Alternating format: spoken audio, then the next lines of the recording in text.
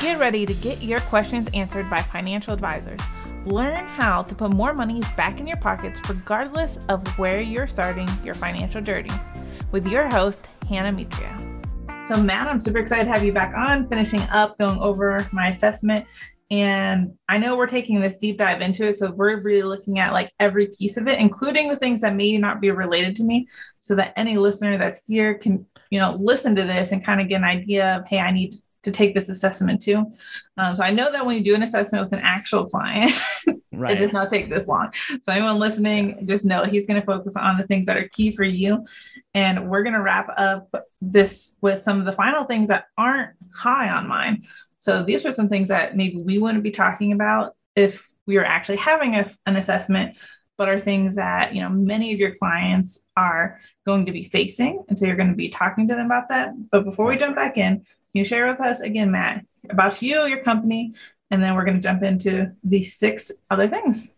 Yeah, sure. So again, it's Matt DiFrancesco. I've been in financial services for the last 16 years. And my focus has been with the small to mid-sized family business, kind of helping them to navigate all the intricacies of that business. And my particular focus now is in the automotive repair or automotive collision space. But I work with a number of different family businesses that are out there. So that's why I think this stuff is so important, because many times, many family businesses have never really thought beyond what's happening on the day-to-day basis.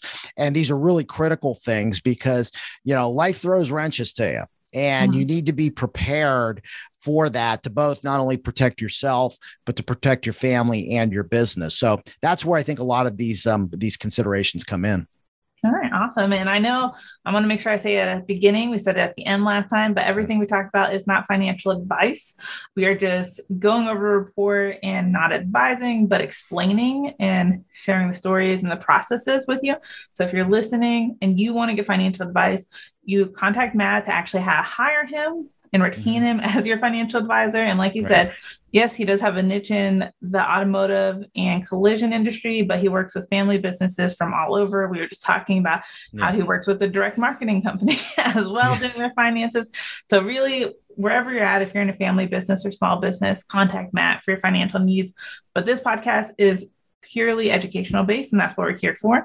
Right. But I want to lead into the family part of it. You mentioned, how family is such a big part. And, that's something that's not big on my chart because, my daughter is 14 and has no interest in marketing. Right. Exactly. She's 14 and has interest in makeup and TV and books. Yeah, exactly. So of course she's not in my plan right now of, you're going to take over this business. So let's touch on, as a family dynamic where there is a family member that's super involved in the shop and maybe they want to take over the shop. I know last week we were mentioning how even dividing between 2, where the daughter is going to do the operations, the son is going to do more of the actual nitty gritty and working in the shop part of it. So what are some family considerations and family succession? How do you work somebody through that process? Well, the first step again is, and we talked about this earlier, I think the family meeting is vital in all of this because we've got to get all parties involved and get a lot of these things onto the table. They're not discussed in families. I mean, because typically we're busy doing so. We're running our businesses, kids have, when they're young, they've got dance, they've got sports, and everybody's running around. You kind of sit down, wolf down your food, and you're on to the next thing. And then all of a sudden, then the kids may come into the business, and even then, they're busy working in the business, and it's kind of the day-to-day grind stuff. I think the other issue that comes, and this is really funny because I see this all the time, that the owners, the founders, which are many times the parents, they just naturally assume that the kids know this stuff. Okay. And so what happens is a child comes into the business. The parents just naturally assume that they know what we know. They think they learn it through osmosis. And then the kids are in there in a deer in a headlight, with it looking like a deer in the headlights. And all of a sudden now creates this friction because now the parents are like, what's wrong with them? There's nothing wrong with them. They've never learned the business. I think I talked about this in the earlier episode in the family meeting. I have I usually have the founders tell their story to the rest of the family, because many times they don't know those stories and they don't know the blood, the sweat, the tears that they went through to build this thing up. And the other thing that I always tell the kids is that you need to understand something, especially if this is a business that was founded by, mom and dad, that this is just like a child for them. It's something that they gave birth to. It's something they've nurtured. It's something that they've helped to grow up.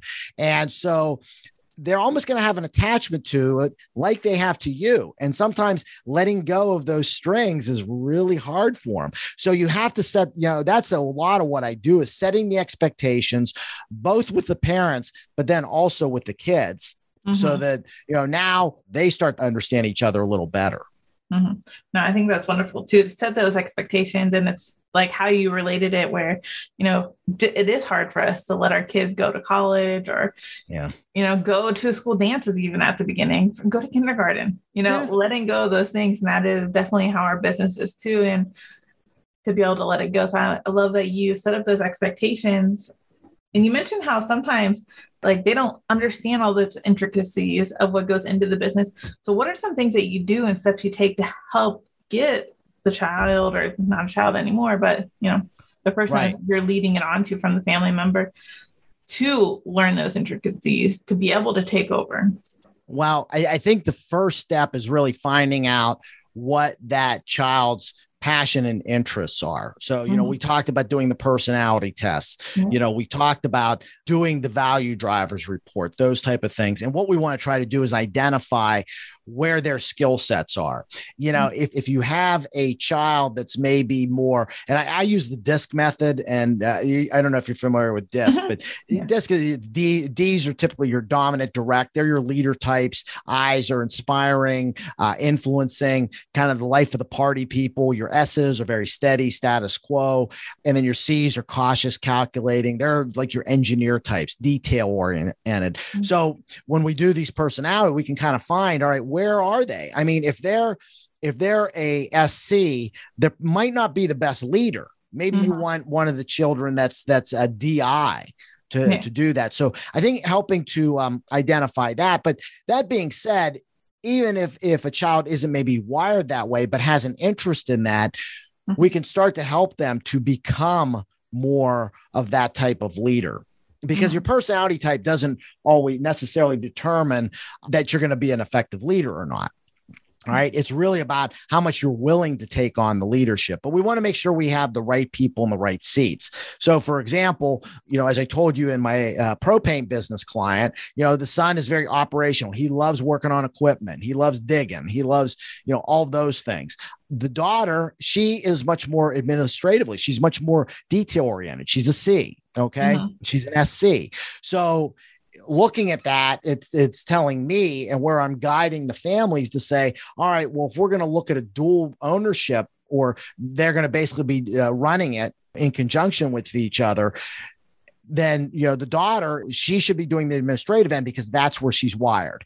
Operationally, because you like the mechanical end. But then I have to develop a synergy between the two of them, that they understand that one's not more important than the other. So it's about, again, managing the personalities that are there too. So I think that's really the first thing, is identifying where their skill sets are, where their interests are, and then starting to guide them into the best roles that are going to be appropriate for them. Yeah, it's sounding like that you really have to be a psychologist to do your job at this point. You're a big Exactly.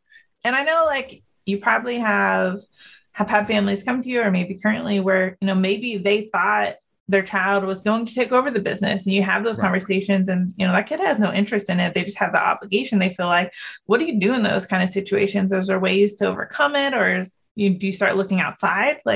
Talk me through some of those situations. Yeah. So probably the first step that I had the owner is let's start looking through their employee roles and who are their key people. And then kind of going through the same process with them. What are they capable of? And maybe even we talk to them too, because maybe one of them has an interest in and taking over the business. And that's actually, I mean, one of the collision shops that I work with, that's kind of the case that we are now. We have a younger son who has decided to take leadership, but also the key guy has expressed a lot of this. And luckily, the synergy between them is very good. So now we're looking at, they're going to be the leadership team on it. Okay. And that's what we're developing. That's the process that we're developing with them. So, you know, again, it's about training. All right. Some of it is just leadership training, which, you know, my 30 years of personal development, I think, has equipped me to be able to give guidance in those areas and help them to start to learn the skills that it takes to become a leader. But again, if we start to get into operational things, I have experts in many different of these business areas who are operations specialists in that particular industry, which we will bring in to help them on that aspect. And then I just help to coordinate the whole solution. I make sure that all the loose ends are tied up, is really what it comes down to. So it's almost like a conductor in an orchestra. You have all these moving parts, but it's the conductor that keeps all the instruments together to create the beautiful symphony. And that's really what my role is. Yeah, awesome. Each person's financial plan is different. To take your financial assessment with Matt, go to HighLiftFinancial.com and click Let's Talk. Continue on to the next episode now to learn about business consideration and income needs. We discuss both things you can do as you continue on your business and to plan for exiting. Thank you for joining us this week on the Virtual U.S. Financial Advisor podcast. Subscribe to the show on Apple Podcasts, Spotify, Stitcher, or via RSS so you'll never miss an episode. We'd love a rating on iTunes, or better yet, tell a friend about the show, which will help us grow as well. If you want to learn from any of our financial advisors, head over to our website, virtualusfinancialadvisor.com, to learn more about each financial advisor and connect with them personally. Be sure to tune in next week to get more advice from the expert financial advisors. See you on the next episode.